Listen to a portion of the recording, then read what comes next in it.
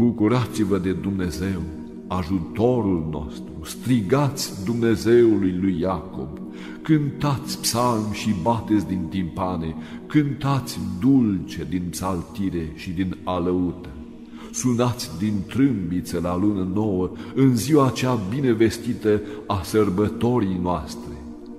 Că poruncă pentru Israel este și o rânduire a lui Dumnezeu lui Iacob.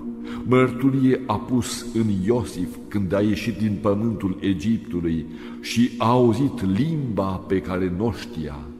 Luat am sarcina de pe umerii lui, că mâinile lui au robit la coșuri. Într-un necaz m-ai chemat și te-am izbăvit.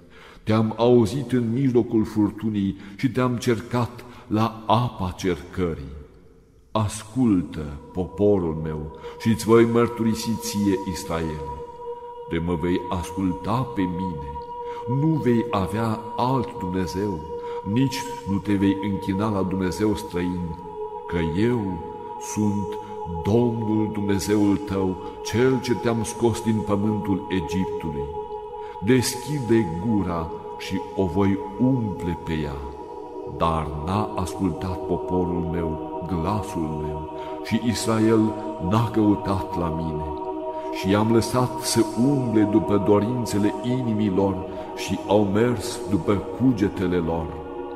De m-ar fi ascultat poporul meu, de ar fi umblat Israel în căile mele, i-aș fi supus de tot pe vrăjmașii lor și aș fi pus mâna mea pe asupritorilor.